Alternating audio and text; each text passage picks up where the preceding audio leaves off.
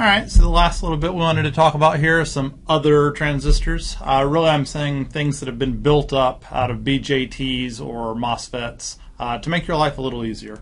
They are handy, so we should talk about them. A couple of different ones. The first is a Darlington.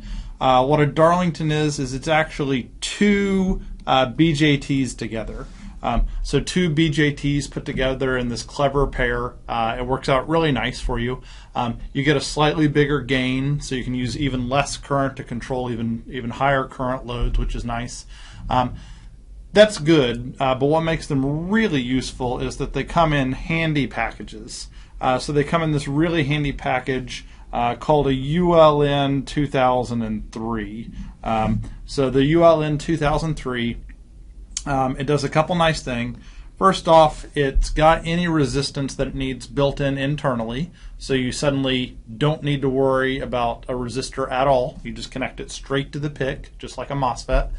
The way they get away with that is they can only control things up to like half an amp, and that's such a narrow range that it can work with. They pick a size so that you don't even have to worry about it, so I love that. The other thing which is nice is they build in something called a snubber diode. We'll talk about snubber diodes next time, but the fact that it's built in means one less thing you have to worry about. So you don't need a resistor, and you also don't need a snubber diode. You just have to connect this certain line on the chip, which we'll talk about next time.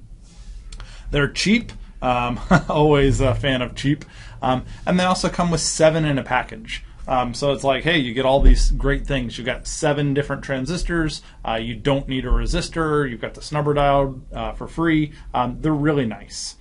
So the way they work and look is they come in a package like this. They share an emitter. So the emitter is the same on all of these BJTs, and it's pin 8, and you just ground it, which is nice. And then you've got 7 independent bases. Oops, I started to draw a resistor on there, but you don't need a resistor. It's kind of the whole point. They come in this little package. Here's a real one. So a ULN2003. So if I can remember, this pin gets grounded, and then your microcontroller will go straight on to one of these guys. And then if you wanted to control, say, an LED, I'll just kind of draw an LED on here.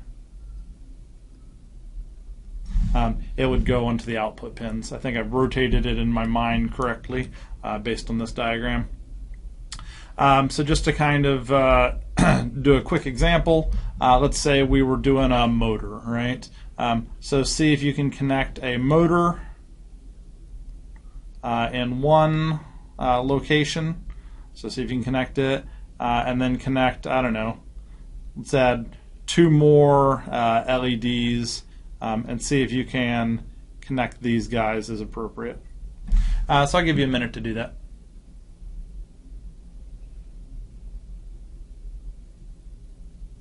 Alright, so I'm going to do it as well. So it's pretty simple. Let's say you wanted to use the top one for the motor, and then for no apparent reason you wanted to skip to 4 and 5. The motor would just be connected straight across. And then you would connect your LEDs to 4 and 5.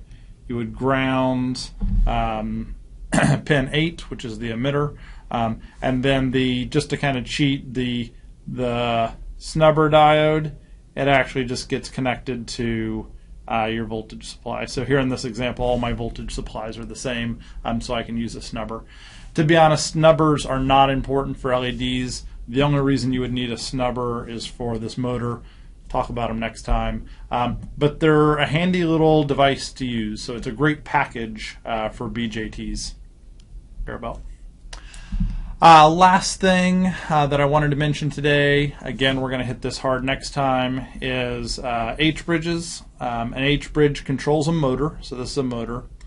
The whole idea of an H-bridge is it is a way to drive bidirectional motors. So let's say this motor, you turn it on clockwise by sending current through in this direction. If you wanted to send it counterclockwise, you would send it through in the other direction. So for counterclockwise, you would turn these 2 guys on, those ones off. And then, of course, for the other direction, you would have swapped who was on and who was off. So it'd be on, off, off. Rarely do you build them yourselves. You usually buy them in a cool little package, which makes life easier as well. But I just wanted to tell you about H-bridges. Next time we'll discuss them in great gory detail. You will know everything about them next time. I should say that the only way you can tell them apart is to read the number that's on the top. A Darlington will say like 2003, and then an H-bridge will say, it'll probably say either L293 or 754410. These things change, so probably in a couple of years it'll be some other crazy number. But you have to be able to read this super fine print. It's the only way you can tell them apart. Also, I should mention that there's like this little dimple on top. It's like a little U-shaped dimple. That always tells you what top is. So this one right here is always pin number 1. So that dimple is what you're looking for so that you put it in the correct orientation. Oh, I forgot this was even on here. The next thing I just wanted to mention is a relay. A relay is not a transistor. A relay is a mechanical system to take an electromagnet. So when you turn on your electromagnet, it physically moves a piece of metal to make a connection. When you turn the electromagnet off, it spring loads that piece of metal to turn the switch off. So they look like this. Here's an electromagnet. So you would charge the electromagnet, and then it would decide to either turn on the load or leave it disconnected.